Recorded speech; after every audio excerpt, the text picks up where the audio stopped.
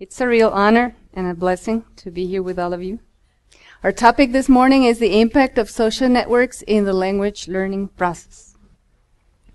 We all know social networking sites can be a powerful influence in the lives of those who use them, right? According to recent studies, the number of active users of Facebook is reaching close to 1 billion people. Can you believe that? Twitter users are reaching 150 million people, and Instagram users are getting close to 90 million people. This certainly makes social media become a widespread issue. According to other recent studies by Chicago University's Booth of Business School, the time spent by users on Facebook is 6.9 hours per month. I personally think that more time is spent than the reported amount, especially among young people in Costa Rica. They spend 2 hours every day, every afternoon, at least. Some psychologists have recently diagnosed patients with Facebook addiction disorder, FAD. This is when social media, particularly Facebook, overtakes daily activities such as eating, or bathing, or studying, or communicating with other people. It's been said that approximately 350 million people are suffering from this disorder nowadays. It used to be what you had was who you were. Now it is what you post is who you are. There is no doubt many people like politicians, teachers, missionaries, and students everywhere are actively engaged in online communities these days. Our missionary students at the Spanish Language Institute are no exception to the rule. Because of this, I, as the academic director and coordinator, have been concerned about the consequences this situation can have. I wonder, is the use of social media helping our students learn Spanish faster and more successfully, or is it hindering the process? In my opinion, teachers and students should visualize what kind of effects these networking sites are having and how they can prevent the bad and strengthen the positive. We, as Christians and missionary trainers, should be aware of the negative aspects of social networking. One of the bad things about them is narcissism. It's one of the most important negative aspects of this. If we rely on social networking sites to promote ourselves and draw attention to ourselves, and this happens a lot. We should also be aware of how much time it is spent on playing games on Facebook, posting updates, or holding conversations that are not important to our lives. Some of our students at the school, and we have now proof of that, spend more time on social networking sites than on academics. Ouch. They even do it during class time. That's why some teachers forbid. They don't want them to bring the iPads and iPhones to the class. Even though they can be very helpful, some students get online and start sending text messages and everything when the teachers are explaining the lessons. And we have seen the difference by analyzing how much time it takes them now to memorize the 14 tenses verb conjugation. We have made studies, and it's taken them more time now. And it's because they're not investing time in the afternoon to memorize the conjugations. The more time students spend on social media sites, the less time they spend communicating in person with native speakers. And this is a big issue because it affects their fluency level, right? The overuse of social networking sites affects the physical and mental health of students in general. Students will be Students will be lethargic. They will be unmotivated to create personal contact with other people, as I said before.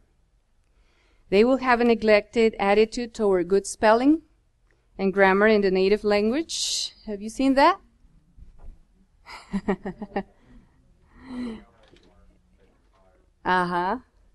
And that will definitely be transferred to the second language when they learn it.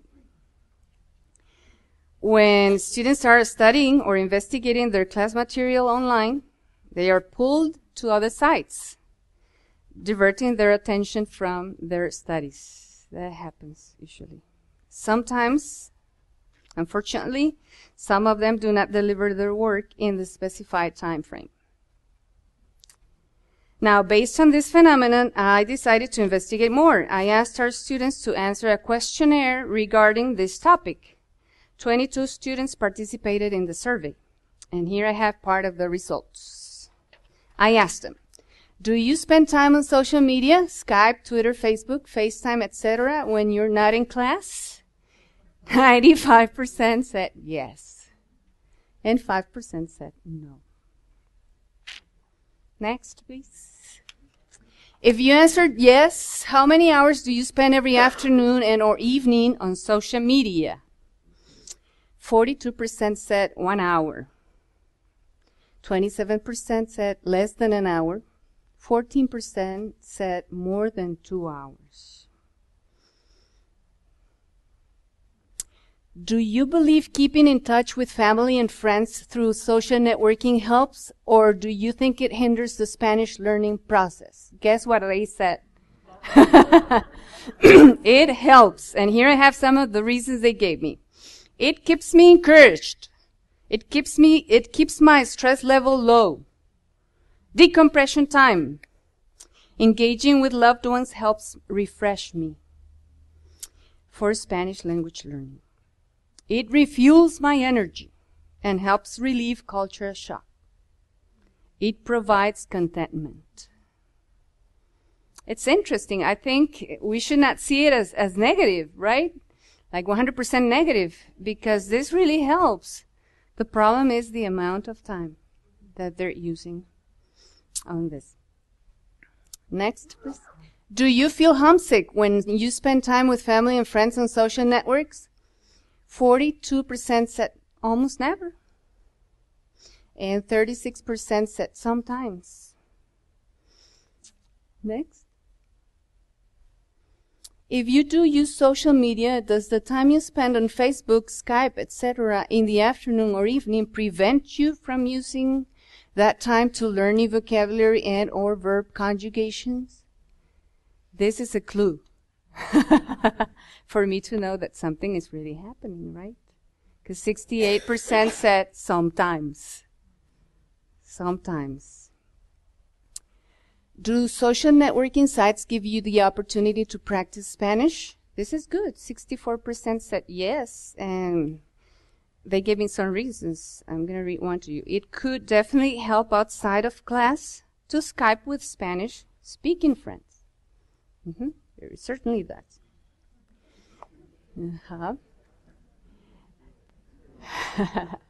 Do you think social networks can be used in class to help you improve and increase your practice opportunities in the Spanish learning process? Yeah, 73% said yes. And I agree. I agree. There are a lot of sites and especially YouTube videos and things that we can do on Facebook that can be very helpful. Someone says teachers could create a group or page that is used for students to ask questions while they are not at school. In my opinion, next please, the effects of social media are not totally negative. For Christian people like us, social networking sites can be an enormous productive mission field. We can bring encouragement and spiritual guidance to others and pray regularly for others and their needs.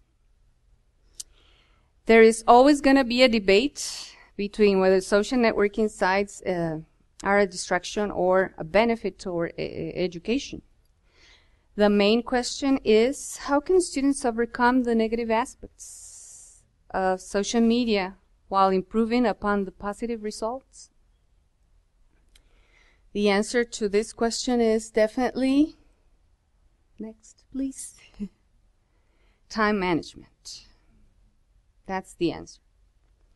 It's our duty as administrators and language coaches to help them through the process and warn them about the topic. I'm working with the teachers now to see how we can encourage students to stop doing that, or at least doing it in a less amount of time so they can concentrate more on memorizing and practicing verbs in the afternoon.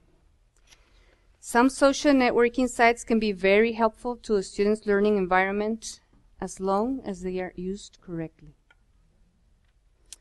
Finally, to conclude, whether we use social media or not, whether we are teachers, language learners, or missionaries to the field, we should always keep in mind that in everything we do, we should ask God to bless us and to use us for His glory. Thank you very much.